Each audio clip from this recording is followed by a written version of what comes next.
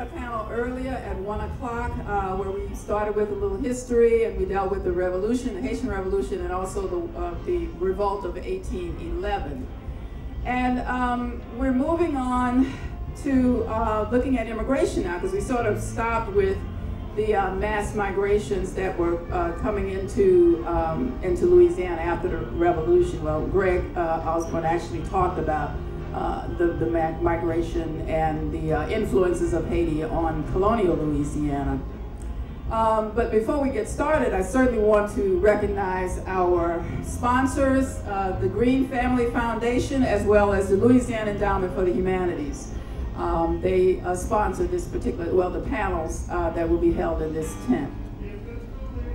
We're doing this in order to really let you know how strong the historical and cultural connections are with Haiti. Just really happy to know that they're being featured this year. Actually, Haiti was featured some years ago at the Jazz and Heritage Festival. But we're more than happy this year because, of course, of the devastation that has happened there. So anytime we can have to showcase the artists and people from Haiti, we'll take that chance to do so. Now we're going to introduce our panelists. This is the panel on looking at the immigration, families, ancestral families that have been here for quite some time that have Haitian ancestry.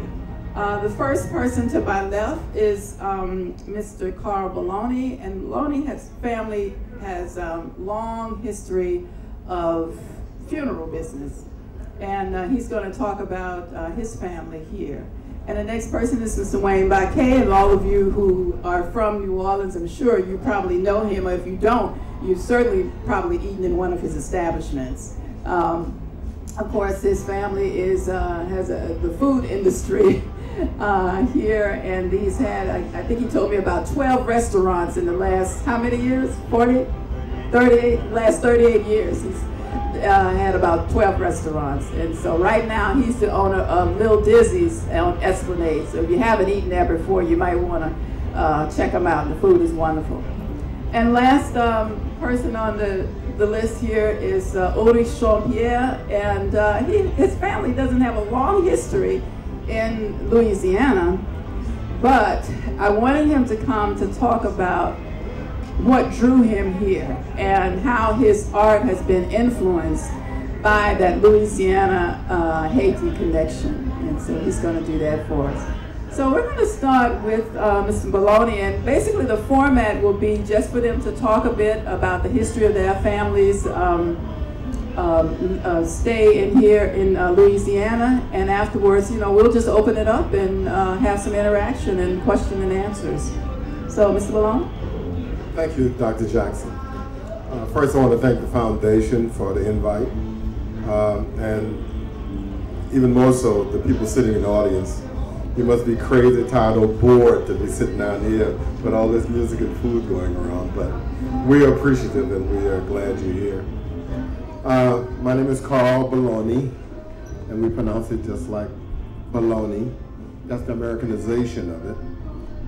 Some of my relatives go as Baloney, Baloney, or Baloney. But my dad, we feel, had made something out of the name Baloney, so I don't change it when I go to California or anything like that. But I got some relatives, matter of fact, when I called them, the answer machine comes on and it said, "Hi, you've reached the Baloney residence." And I say, "Well, hello, Baloney, this is Baloney."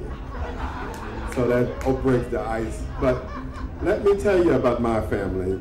I'm from St. John Parish. Well, St. John is my home. I moved here the week of Mardi Gras.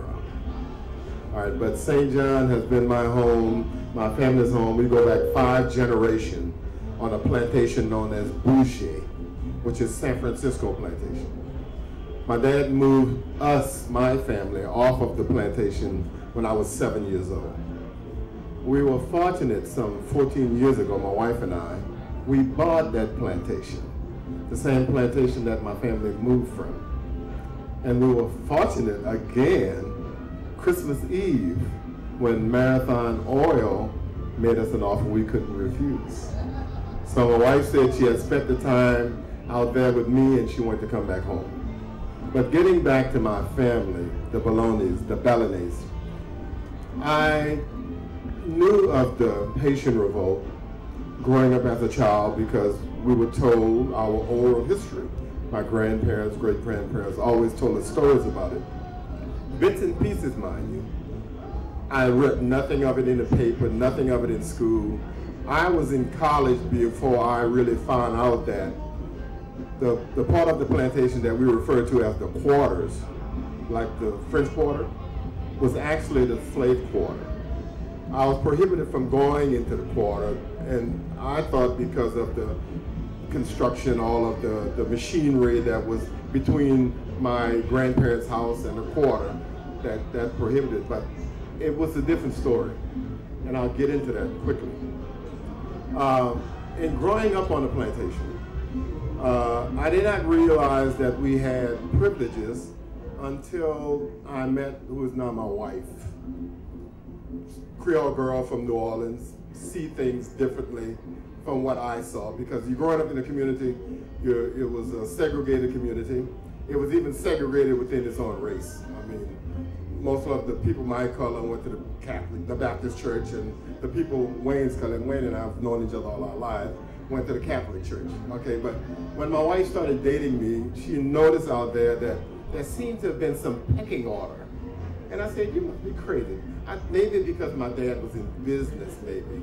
Because, you know, back then at that time, if you were a preacher, a teacher, or undertaker, these were the people of status in the black community. So I attributed it to my dad being in business. But what surfaced as far as her noticing that was when we bought the plantation. A friend of mine, first of all, a story was being done on it, of us having lived there and then being buying it. And in that research, one of my cousins sent me a birth record out of the Bible of my great-great-grandmother. And it stated that she was the daughter of Mr. Baquet. Baquet was the owner of the plantation. Now, one thing was somewhat humorous in my family is that I pride myself on my heritage, my African Haitian heritage. My dad people are tall, black people, structured face, and very easily I can pick out my people or somebody related to me, I feel, very easily. But when my cousin sent that document showing that we had been infiltrated, showing that my great-great-grandmother was the daughter of Mr. Baquet, but it also let me know that the privileges we had on the plantation was as a result of that. Now, I knew nothing of that while growing up. I knew nothing of that while even being in college. I only started discovering it when I started looking into it and really searching my mind's eye as far as some of the privileges we've had, be it my dad was the only man on the plantation other than his children to have gone to finish high school and gone to college. He was able to finish high school because his brothers took up the labor. My grandfather was the night watchman on the plantation. Very fair complexioned person. All of my uncles worked in the sugar mill. Only one worked in the field, and that was his choice. But there were privileges that they had on the plantation. Some of the things in reflecting back on the life on the plantation is that you can only, now here in Louisiana we didn't do sharecropping, so there was no planting your crops and giving part to the owner. Here and on our plantation, the plantation where I grew up, you were given after the end of the grinding season, the sugarcane season, you were given an end row of the field. And what the end row is, that it is the last row near the ditch. It's a useless row as far as cultivation is concerned, because the wheels of the tractors or the wheels of the wagon would always slip into the ditch. So the master gave you that. And he gave it to you, you can plant corn, anything that you wanted to. We used to plant corn and tomatoes and squash, all the indigenous plants from that area. But still in all, you had to give him half of everything you planted. So you also cultivated, you fertilized the end row of the field during that time of the year. Another thing was that we could only go to school 4 months out of a year. My dad was able to finish high school because his brother took up his slack. They allowed him, he was able to move here with some relatives in New Orleans, and he was then able to complete high school and go on to college. Now that didn't exist during the time that we were growing up. It was mandated that we go to school. Part of the other things in memory from the plantation is that my father and grandfather, they were never paid in cash money. I have an uncle who was the one that worked in the field, very ingratiated, very, very grateful for what the white man has done for him. I mean, he loved white folks. And Uncle Raymond, I remember saying that he remembered when Mr. Claude, and I'm not trying to embarrass anyone or insult anyone, I'm just telling you the way it was and how we felt about it. Mr. Claude was a good man. He said, I remember when Mr. Claude made it a rule that he must pay, he will pay us in money. You see, on the plantation, there was a general store. And at that store, the people would go who couldn't sign, they would sign an X, and you would get whatever you needed from that general store, be it dry goods, be it clothing, be it some food. You would sign for it, and at the end of the grinding season, they would deduct the money that they've been holding from you from what you are due to the general store. And I guess you know many of them never paid out their debt.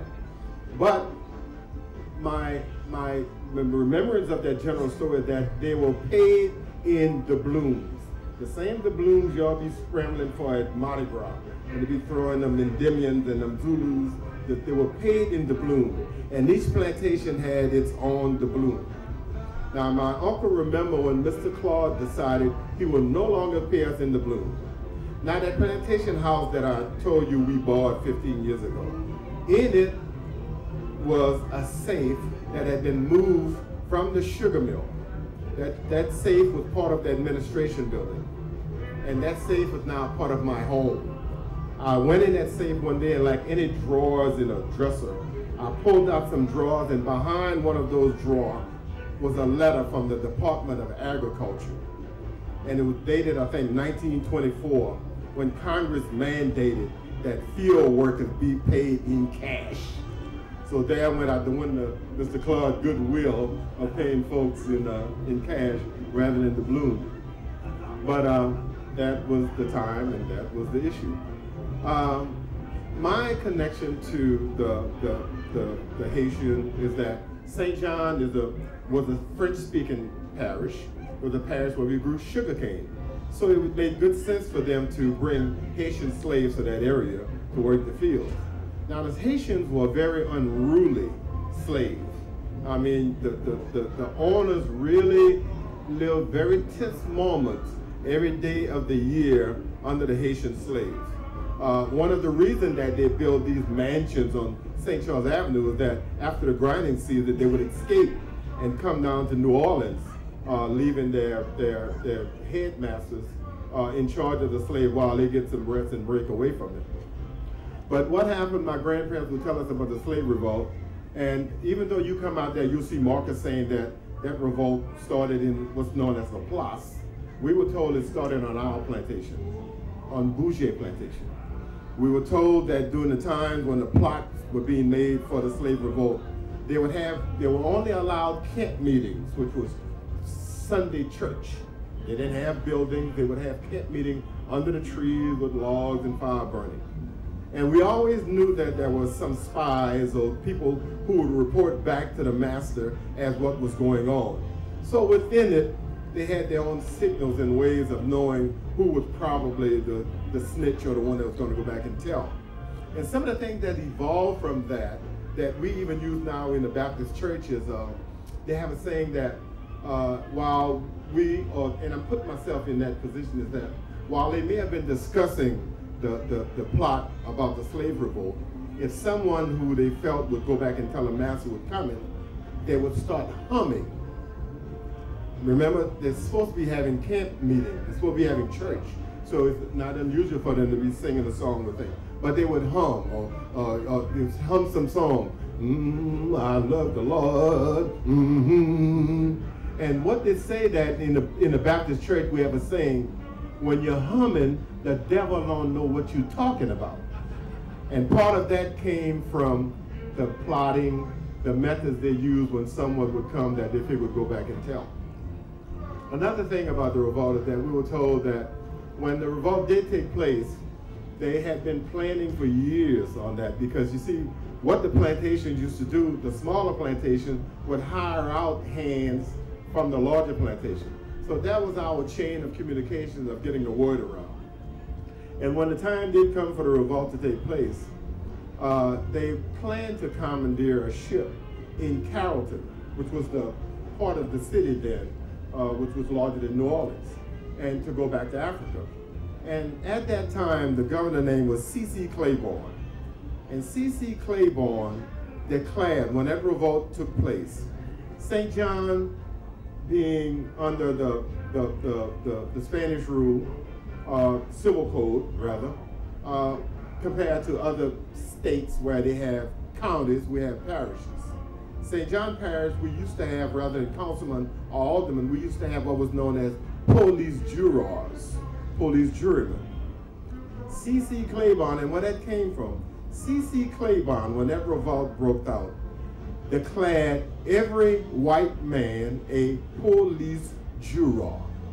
He could catch you, pass sentence on you at that time. And that was what helped to squash that slave revolt. And after that revolt, and this is what was told to me by my ancestors, after that slave revolt, the slaves who were not killed on the spot was brought back. And many of my relatives was in there. One of the leaders' name was very similar to Baloney. I think it was Bellamy, all right? Because after the revolt, many of my people changed their names completely. But after that revolt and after the capture of these slaves, they were brought back to St. John and they were decapitated. Their heads were cut off and they were placed on stakes along the river from one end of St. John Parish to the other end of St. John Parish. And it was as a reminder. Now, it was like the Jazz Fest. People came from far and near to see this sight. And they were left up there till they were eaten by the animals, by the birds, and by the insects. They were placed from one end of the parish to the other. My parents tell me, I got an uncle now who don't eat certain nuts. These little hazelnuts, he don't eat these hazelnuts because they associated them with decapitated parts off of the slaves. They refer to them as nigger toes. And this is some things that he's grown up with, maybe not even knowing why he feel that way about it, but I'm sure it's through the oral history, which is either lost, stolen, or forgotten. But in St. John, we're embedded with history of our Haitian ancestors.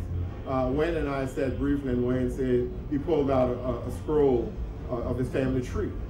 And he said, we come from France by way of Haiti. And I said, how did they get in France? He said, oh, you got to ask them that. And the answer to that is that same trip, different ship. Thank you very much.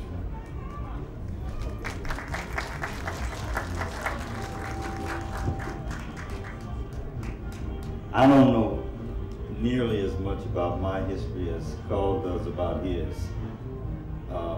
but it comes from a slightly different venue. We talk about France, and I'm not sure of the history, except that the French decided that to take over Haiti. That's what happened. And unfortunately, one of those people, obviously, was one of my ancestors, okay? Now, I have a family tree thing that I've been working on for years. And what happened was, in that generation, this particular person who is, I gotta look at my card, John P. Baquet, was B-A-C-Q-U-I-E at the time, which also made it very difficult to trace my roots because it's B-A-Q-U-E-T now. And it went from B-A-C-Q-U-I-E to B-A-Q-U-I-E. To make a long story short on that, John, when he came from France, he married a lady named Juana. That's all I know is Juana, J-U-A-N-N-A. And their trip to France, they had a child called Jean-Baptiste Bernard Baquet. 1790, St. Dominguez, Haiti, which is Haiti. And when he grew up, he married Fanny F. Chouderac, C-H-O-U-D-R-A-C, from Haiti, an inhabitant of Haiti. So as Carl and I was talking about it earlier, that's where the African Association came in, I think, in my family. Can't attest to that, but I think that's where it came from. And then from there, they had the uprising. And when the uprising happened, the French people and the free people of color had to get out of Haiti right away, or they were going to be killed. That's the way that went down. And my folks moved to Cuba and became a part of the Cuban community for a while, and I don't know why. I do know they took up cigar making, was one of the main trades that they had, but they decided from Cuba, a short period in Cuba, like 10, 12 years, I'm not sure, to come to New Orleans. And I have a record of Jean-Baptiste Martil Baquet, who is the son of Fanny F. and Jean Baptista, and he married Marie Adele Rousseau, and she was born in Canada. Now how all that came about, I don't know. A lot of people were moving around New Orleans back then. It must be said too that a couple of hundred years ago, the major inhabitants of New Orleans was Africans and free people of color. And if you know the history, we're talking about it. The place that we inhabited, built, established, and did everything in was Treme, which I am, and my family comes from Treme. We lived in Treme all our lives, and I still have a business in Treme. But rather than go on, just to let you know, I'm trying to stick with the Haitian connection. They had a son named Dejean-Carl. I'm gonna give you a little bit of the history now. Dejean-Carl, and this was not uncommon. He was a famed musician who could write music, and which was very unusual, who also had two families simultaneously, which was not unusual at the time. And I'm talking about only a few blocks away, okay? So he had one family, which was George Baquet, who's a famous jazz musician, one of the originators of jazz, teacher of Sidney Bechet, Achille Baquet, Ada Baquet, and Alma Baquet. And as he was married to a lady named Leocadé Martinez. And Leocadé, as I don't know why, I guess you just have to assume this, they guess she was getting old and whatever. That's the way these cats operated back then. And he married a younger woman who was like 20 years younger than him, and her name was Josephine Belton. And that's my great-great-grandmother. So with Josephine Belton, he had like 7 children, starting with the oldest being Charles Richard Baquet, who's my grandfather. And Charles Richard and Ada, I think it's Ada, are the same age. Strangely enough, these people didn't know that they were related until my father, Edward Baquet, who used to do odd jobs for different people, went on and did some work for Ada Baquet Gross. When he told her who he was, she understood. And she took him, he under her wing, and he went on, got married, and by the same token, she sponsored her husband in a restaurant called Paul Gross Chicken Coop, which unfortunately a lot of people don't remember, but this is a great part of history, because Paul Gross Chicken Coop was one of the first African-American restaurants in New Orleans. It was open 24 hours. Paul, you probably remember that, you're old enough. But Ada sponsored Paul Gross in a restaurant. A lot of people don't know that. She was the brain, she was smart. She also was the one with the money, okay? In fact, Paul Gross could not read or write. My dad taught him how to read and write with our help, me and my older brother, Eddie Baquet. And that was very painful. But just to give you a little bit of history, that's how we got started in the restaurant business, with my dad working for Paul Gross and Ada Baquet Gross. And then he went on to open up Eddie's Restaurant, which became kind of famous at 2119 Law Street. And then my brothers in the audience, my sister-in-law's in the audience. And then from there, you know, we went on to open up several restaurants and to kind of like make a name for ourselves in the restaurant business.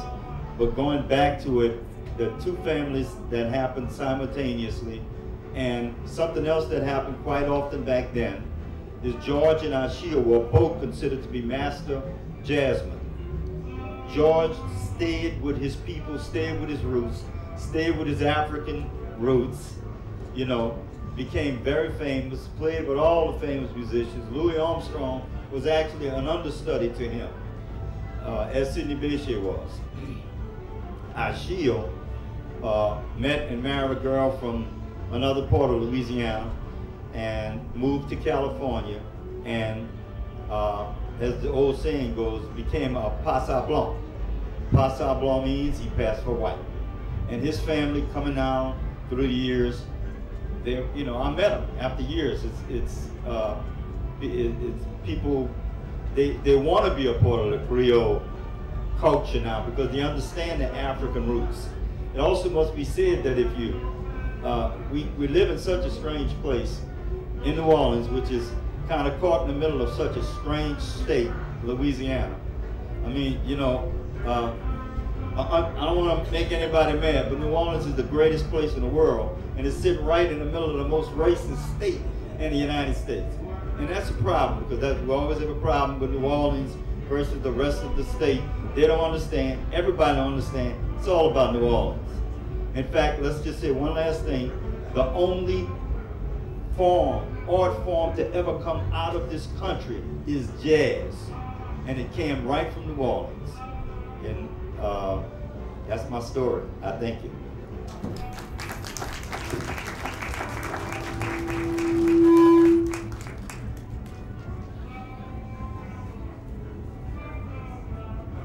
Good afternoon.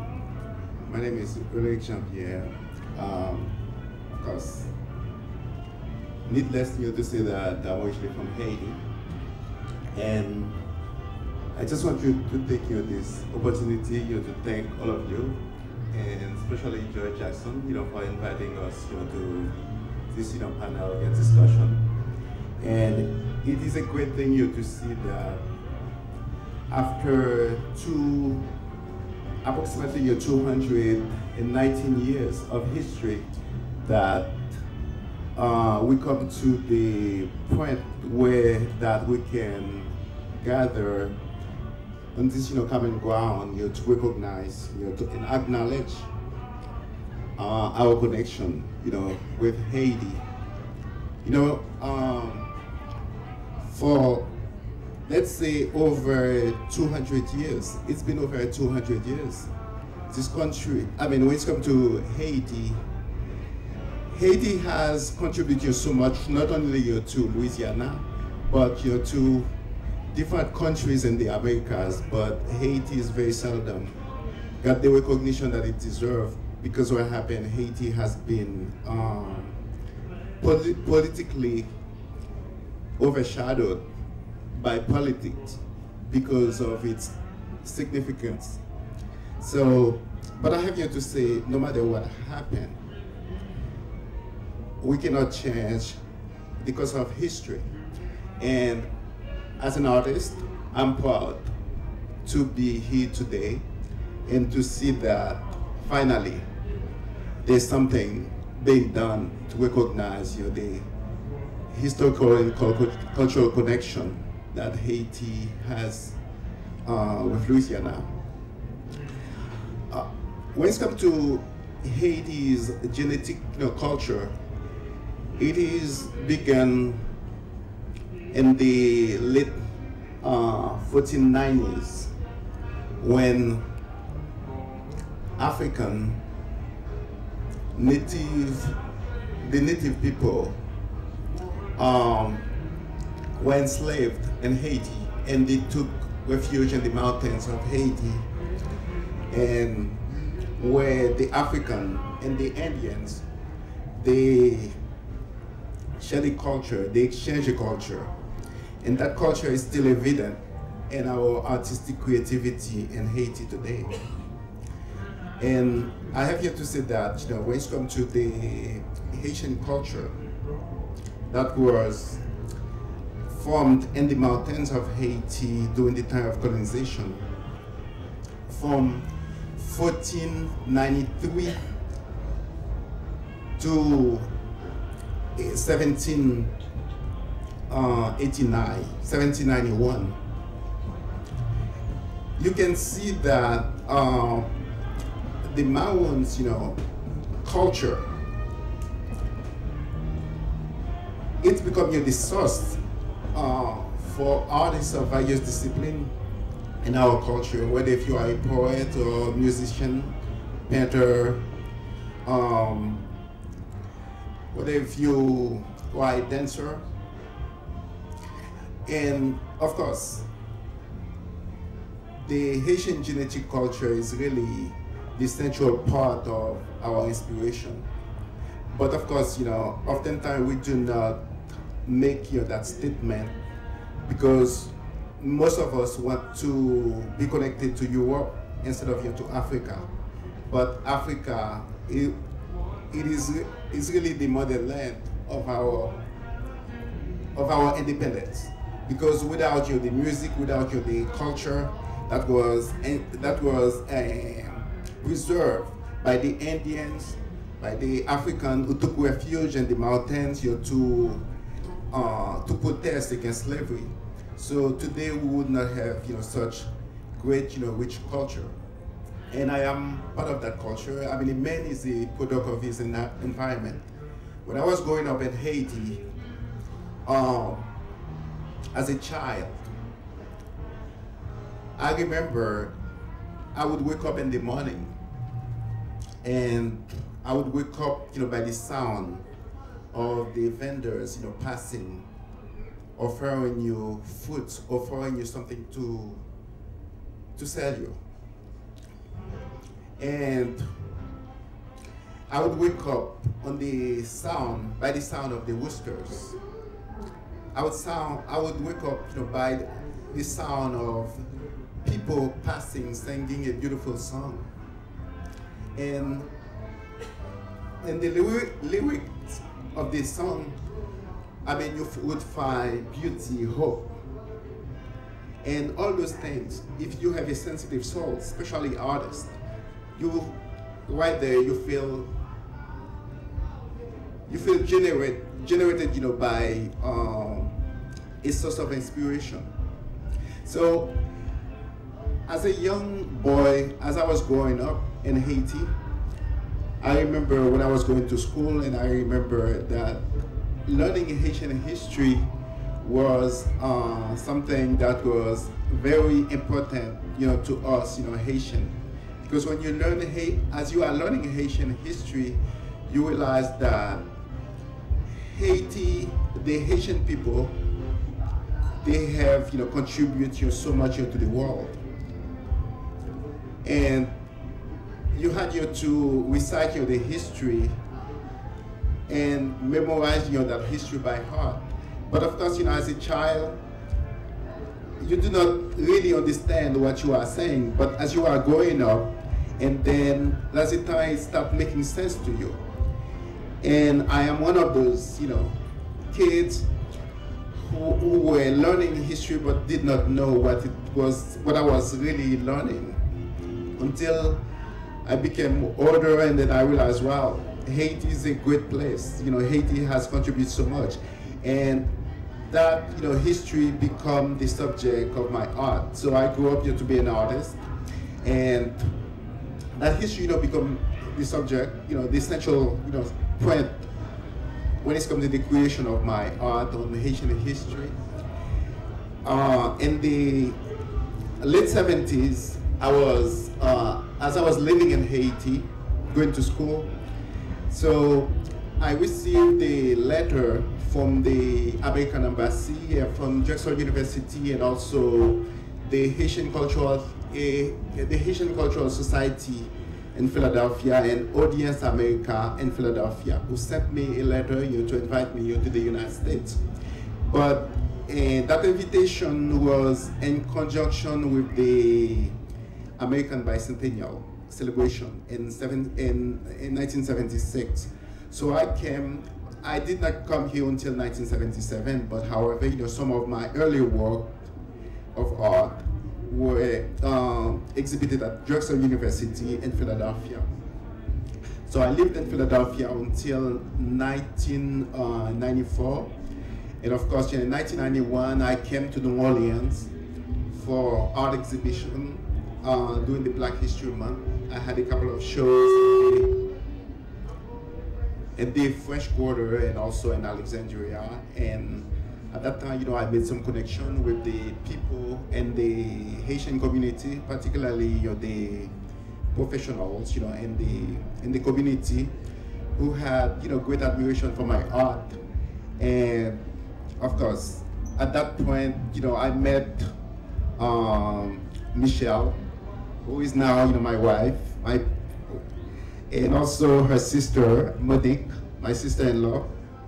And I met their father, who was a great collector of Haitian art. Of course, he's a physician and he has been practicing medicine, in Louisiana for decades. But what happened, even though he has left Haiti for many years, but his love, for his country and culture was never, diminished. So we became friends, and then we keep, we stay in communication. So I always had a reason to come back here to Louisiana for different artistic activities. But when I came in 1994, when I came to Louisiana, and I realized, well, this is the place where I want to stay. And when I took a walk in the quarter, and I realized that this place reminds me so much of Haiti, and then I see when it's come to the architecture, when it's come to the music, when it's come to the people, and I realized that there's so much similarities. So, and that's the time, I became interested, to do research on not only on Louisiana's history, but on the connection between Louisiana and Haiti.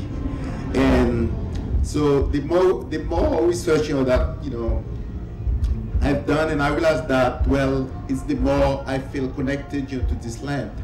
And so that became, part of the subject, that I have been working on. In fact, now I have been working on a series on Louisiana's history, connected to Haiti's history. And so very soon you will see, some of the painting that I create, on the subject when it comes to the length of the two, that these two places, share. But when I look at, Haiti's history and Haitian culture, not only when I do a parallel between Haiti and Louisiana, and I realize that, well, we share about 219 years of history, but the thing is that it seems like the Haiti and Louisiana consistently showing history, sharing their history, whether if it is tragedy. For example, think about Katrina, the experience with the Katrina and tragedy in Louisiana in 2005. But in 5 years later, Haiti has suffered another tragedy as well. And for me as an artist, I see myself as a dash between the two places, because those two places, they are special to me. And they both places, hold the source of my inspiration. So, but I have here to say that I am lucky to be here. Even though Katrina has destroyed, many of my artwork, and some were repairable, and which, I'm still repairing now. But now, to see, that tragedy, you know, that devastated, you know, Haiti, and after all that time, Haiti is in this situation, and I realized that, well, things are not any better in Louisiana, because I remember, you know, after Katrina, there were, you know, so many people who have made donation toward the people of Louisiana, and of course, many people did not receive, you know, this donation in Haiti. Until now, you know, people still living on the makeshift tent. But I have yet to say that, you know, this type of connection, this kind of gathering, it's kind of, you know, keeping Haiti fresh in the mind of people, and I'm glad you to be here. By the way, you know, the work, you know, that you are looking over there, these are, you know, my painting, you know, that I have done on Haitian history. And the purpose of those paintings were you to celebrate, you know, the Haitian bicentennial, which was not celebrated, and not only not celebrated, but was not even commemorated. Because, of course, you know, politics always get in the way when it's come to celebrating Haitian pride. But as an artist, I realized that I have an obligation. The obligation that I have is to keep the hope alive, and then to keep the spirit of the people of Haiti alive, you know, through the art, you know, that I do. So anyway, besides just looking at this painting on the screen, but this book, Revolutionary Freedom, was a book, you know, that was put together to commemorate, you know, the Haitian bicentennial. So it continued this painting as well. So it was a book, you know, that was done in collaboration with scholars of various disciplines, museum clerk, curators, university professors of various disciplines who contribute text that goes, you know, along with the painting, with these paintings.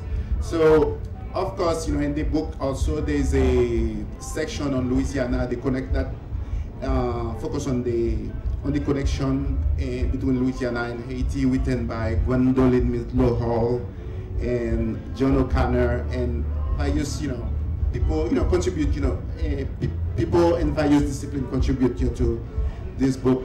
So I know your time is getting short, and all, of course, you know, I have good appetite, you know, to talk. So, and plus, you know, I see my good friend Maryse Dejean-Carl. So I do not want to take, you know, all the time. So if you have any questions, okay. So thank you.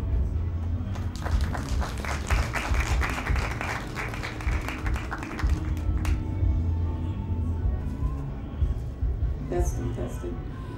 We have been, Ms. Dejean has arrived, so we'll let her talk next before we open it up to question and answers. So talk about your ancestry too. Testing. I'm really happy to be here this afternoon with you, and I'm so happy to see this taking place right now at the New Orleans Jazz and Heritage Festival. I think it's very important in the light of what's happened in Haiti in terms of the earthquake. I think it's important because of the link that Haiti and New Orleans have always had. And I hope that it will be the beginning of more encounters such as this as we delve deeper into the history, into the culture, and into the rapport between the two places. I came to New Orleans in 1982. I was always fascinated with New Orleans. First of all, because my father always told me about the connection and the roots there between family members. And I know that I have family here in New Orleans who actually went to Haiti. And this was quite a while back. They were the Philippes and the Durand, and also Ulrick. So 3 family names. Now I have the family name Dejean also, and many people ask me if I'm related to the Dejeans here in Louisiana. And I'd like to say that probably we are distant cousins, because all Dejeans in this part of the hemisphere come from the same source. 2 brothers, Dejean, who married 2 sisters. And in Haiti, the family was separated. Some of them stayed in the southern part, and some of them went to the north. there's an accent aigu or an acute accent over the first letter, the first E in Dejean. And I was surprised when I came here in Louisiana and New Orleans to see that people pronounced it as Dejean. That was amazing to me. It's such a personal encounter for me to be here in New Orleans, because right away when I came, I looked in people's faces and I actually recognized the faces of relatives, cousins or friends, family members, family connections. And when I started looking at the food, the red beans and rice, and the seasonings used in many of the dishes, I felt that connection again. I started researching a little bit about the family connections, and I haven't made great headways, but I think that this is something that is going to continue for me until it'll be a perpetual discovery, is what I'm saying. And so there is a connection, the family names, and also the feeling being here. I don't think that I could really live anywhere else after living here in New Orleans, Louisiana. When I go elsewhere, I don't find the same type of food and the same joie de vivre that you find here in New Orleans, a celebration of life despite everything, and the resilience that there is here in New Orleans. I think that there's the same resilience in Haiti with the Haitian people. And we've both areas, both places have had to overcome a great deal of tragedy and upheavals in history. But what makes each place unique, I think, is that each place, if I can use a cliche, really moved to the beat of its own drummer. The music here has also fascinated me, and I've been on a perpetual learning experience. And early on, I discovered Sidney Bechet and his association with, the Haitian orchestra. I listened to a lot of the music, New Orleans classics, and the beat.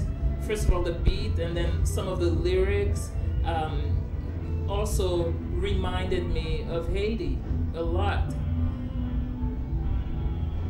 What fascinated me even more is the carnival tradition and some of the smaller, the social aid and pleasure clubs here. And then when I saw the skeletons for the first time, believe it or not, it was just a few years back, and I thought, oh my goodness, that really pulled me back into Haitian carnival traditions, which I remember since I was 3 years old, going out in town. In Haiti, carnival is more of a citywide happening. There's not that separation, where you have the floats going down the street and then people standing, on each side, so to speak. It's more of, it's more like Brazil, where everything is just all together, something that happens in en masse, if I can say. So those are all my connections with New Orleans. It's been a process of remembering everything that I saw growing up in Haiti, and it wasn't that long because I left Haiti when I was 3 years old. My family had to go into exile, and then we went to West Africa. And in West Africa, I also had discoveries because a lot of words, a lot of dance steps reminded me of things in Haiti, and I found those same things here in New Orleans. I was astounded when I went to a photography exhibit and I saw a photo done by Keith,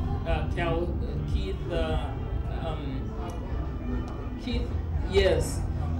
He had a photograph and it's called Maryse, and I saw all these men, caught in mid-air, jumping up like that and just caught in mid-air and almost in a trance-like state. So my experience with New Orleans, with Africa, with Haiti is always comes back to New Orleans and how much New Orleans is retains a lot of these traditions, and I recognize them every day and in every celebration and the second line traditions. I found my first brass band in Haiti while I was in Alkaya, the village where I was born, and I saw, and I thought, oh my gosh, this is a brass band. And remember, I didn't grow up in Haiti, so I saw them all, you know, even with the caps, the same type of caps, and you know, in suits, and they were marching along the road. I don't know where all of this is, what this is going to lead to, whether to some type of series of essays or a book when I finally get to make the connections and to actually write our family's history, which branches out extensively throughout New Orleans and now in Africa as well. But this is something that I'm truly looking forward to, and each day that I'm here in New Orleans, it's a constant discovery for me. And I know that we are deeply linked, and that really the culture is the thread in the whole tapestry that we're constantly weaving together.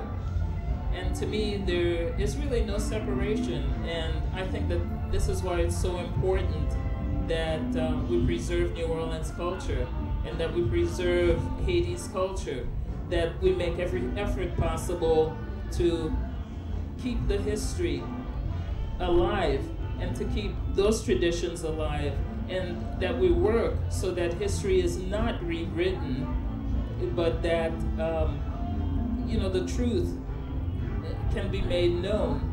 And up to today, I'm amazed at how many people don't really know about Haiti and the connections between Haiti and New Orleans and the whole issue of the Louisiana Purchase. So there's much work to be done. And I think that as long as we explore it through culture, through our music, and that we remember the link that we have with each other, you know, people to people, that will be the way to perpetuate the history, to share that, and also to celebrate who we are, because we really are a gumbo, all of us. Thank you very much. Thank you. Thank you. We have a few minutes, so we could take a couple of questions if anybody has some burning questions that they might want to ask one of the panelists on their family history. Nick? Wayne? This is from Wayne Baquet. I just wondered, Wayne, how far back do you have to go in your family before you find somebody that speaks Creole or Louisiana French? Speak Creole. My grandmother spoke Creole, and the family that we had that lived in Point La Hache, they spoke Creole. They couldn't even speak English. And my mother understood it. So whenever they wanted to say things that they didn't want us kids to hear, my grandmother would speak it to my mother, and she would just respond, yeah, you know, like that. And so it's just 2 generations of them. Thank you. Anybody else? Well, if not, thank you for coming, and I want to remind you that our next panel is at 4:30, and that will be John Hankins, Nick Spitzer, and Jay Edwards talking about Haitian influence on New Orleans architecture. And just want to invite you to also enjoy, hello? Is it? To join us tomorrow as well as Sunday, because each day we'll have 3 panels right here dealing with those cultural and historical connections between Haiti and New Orleans. So thank you very much for coming.